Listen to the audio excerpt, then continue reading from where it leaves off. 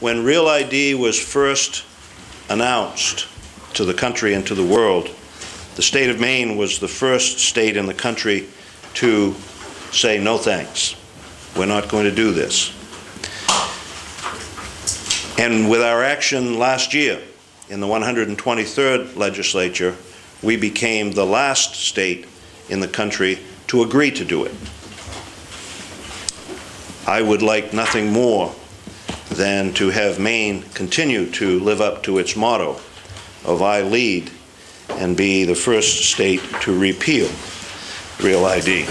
One of the reasons why I think we should seriously consider this bill is the cost of Real ID to the state of Maine. A burden to the state of Maine of $71 million in this day and age is untenable. So, Secretary of State Dunlap. But nonetheless, Congress has done utterly nothing with the Real ID Act, and that is the case today. It is hard to say what they're going to do. So I'm going to stay away from that for a moment and talk about where we've been and where we are. And over the last 4 years, our department, the Department of the Secretary of State, Bureau of Motor Vehicles, in concert with the work of this committee, we have made significant changes to our licensing procedures and laws outside of the Real ID Act. We ceased accepting expired foreign documents as identity documents. Our protocol before is that as long as it was your picture and your signature, that's all we really cared about. Now we wish it to be current, not expired. We always had the option to collect Social Security numbers to work with the Department of Human Services on the deadbeat dad law. That was made a requirement that people either had to present a Social Security number or some type of proof of ineligibility. We have also, as Representative Masrick iterated, the residency requirement was something that we saw as a significant gap. It had, at one time, no state required a residency requirement, and we were one of the last to do that, and we found it to be a vulnerability after working with law enforcement on a case where people were coming in, who were being brought in from out of state, whose legal status was of question. The timeline of Real ID is fairly simple, and I won't get into the details of it, but when it was passed in 2005, it had a 3-year implementation date, May 11th, 2008. The Department of Homeland Security was charged with developing rules to implement Real ID. They went through several drafts, and we participated in a process to review those drafts with a number of other states. And I made a number of trips to Washington, D.C. to work on those proposals. And rather than improve with state feedback, the state feedback from every state, not just Maine, was completely ignored. And the rules got worse and worse and worse. And finally, we were shut out of the process altogether, and there's sort of like this blackout period where we didn't know what Homeland Security was doing.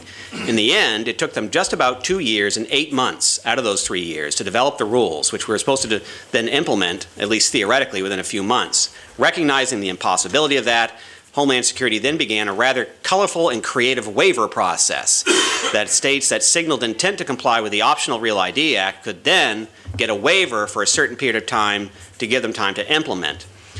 In the early iterations, it was laughable. States were sending letters, like Arkansas and New Hampshire, to the Department of Homeland Security saying, we have utterly no intent of complying with the law, but give us the waiver. And they received the waiver. Later, we sort of, because the law in Maine proscribed the Secretary of State from having anything to do with Real ID, we sort of held our ground. And then the Department of Homeland Security flexed its muscles, and I think they were extraordinarily hard on our governor, who I know has taken a lot of flack on LD 2309, but he was left with really, in his defense, was left with very little choice. The Department of Homeland Security was essentially saying that if Maine did not only signal compliance, but take affirmative legal steps to comply on a path of compliance, that Maine residents would be subject to a denial of services that would not be subjected to any other citizen in the country. No state is in compliance with Real ID. No state is anywhere near complying with Real ID. But the fear was that in May of 2008, that Maine citizens would not be able to use their Maine driver's licenses to board aircraft, access federal facilities, et cetera, et cetera, et cetera. So the LD 2309 was submitted as part of an agreement with Homeland Security in order to obtain the waiver. Again, no other state was required to do this. And the legislature struggled mightily with the whole thing. It was a very difficult position for the legislature to be in. I was opposed to LD 2309. And as I've been opposed to the Real ID Act from its inception and been very hopeful that Congress would do something about it. Congress, in a very bipartisan fashion, has shown nothing but cowardice on this issue. They've stayed away from it. They've allowed the states to squirm and struggle in an era of uncertainty with the shadow of an unfunded mandate. And it is a mandate. I don't care what anybody says. This is not an optional law. If states do not comply, the citizens will be punished. Now, there has been a change of administration. Last year, the residency requirement was enacted before the legal presence requirement. There has been, I think the residency requirement has enhanced our security significantly in terms of really just in terms of the credibility of our credentials. The legal presence requirement, I'm not so sure. There have been some prosecutions at the federal level. I don't think they necessarily had anything to do with the legal presence law as much as those prosecutions had to do with violations of federal law, and they may have occurred anyway. The timeline on Real ID calls for full implementation by 2017. And by 2014, we should have issued everyone under the age of 40 a Real ID. And the thinking on that break, under 40, over 40, is that Homeland Security has determined through its study that you're less likely to be a terrorist if you're over 40. Interestingly, most of those listed on the terrorist watch list are over the age of 40, so I'm not quite sure where they got their information from. I am not opposed to enhancing our security of our credentials or protecting our country or anything like that. But this is whistling by the cemetery. It does nothing to enhance our security. And getting back to the remarks of Representative Harlow, which he was actually dead on, you know, the 9/11 hijackers, and I think, you know, at least the shield for Real ID comes from the 9/11 hijackings. The Real ID Act was rejected in a bipartisan fashion several times before it finally got attached. And because of the phrase Homeland Security and national security, it's managed to keep some legs under it. But in 2017, after you spend up to $25 billion across this country to make gentlemen like the 80-year-old man I'm talking about wait months to get his license. And by the way, we're just at the tip of the iceberg on implementation of Real ID. Legal presence is easy. The real work comes later when we have to actually not only look at your birth certificate, but image it into a database and verify its authenticity. That will be possible about the same time NASA develops a transporter beam to take us up to the International Space Station. Birth certificates exist in over 10,000 different formats around the country. Many entities don't issue birth certificates or haven't for a very long time. Foreign countries that don't exist anymore, how are we going to really verify their birth certificates? But you go through all that and you spend all that money and you make people wait in line. What's humming in the background is the fact that the federal government is not subject to Real ID.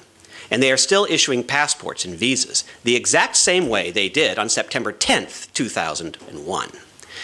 So the 9/11 hijackers, who this is really aimed at, I suppose, didn't get into this country with driver's licenses. They got here with visas issued by the United States Department of State. These boxes, these are petitions that we collected after the legislature passed 2309, the Real ID bill from last year. When this passed last year, we decided to do a people's veto. Something I've not done before. It's very, very difficult to do. You must collect 55,000 signatures in 90 days, but really it ends up being about 45 by the time you get your petitions and the language is determined. We collected in about 45 days with virtually no money, 30,000 signatures in 45 days. In collecting these signatures, we worked with Greens, we worked with Independents, we worked with Libertarians, we worked with arch conservatives, and very, very very to the left of center Democrats. You will also find in there the cost to the states for implementing Real ID. The first estimate was around $14 billion to the United States. It's to give you an idea that it's not just us Mainers here who don't like it. The country does not like this law. Over 16 states have passed legislation in opposition, direct opposition to this. Maine, it would be 17 if Maine had not overturned our own law.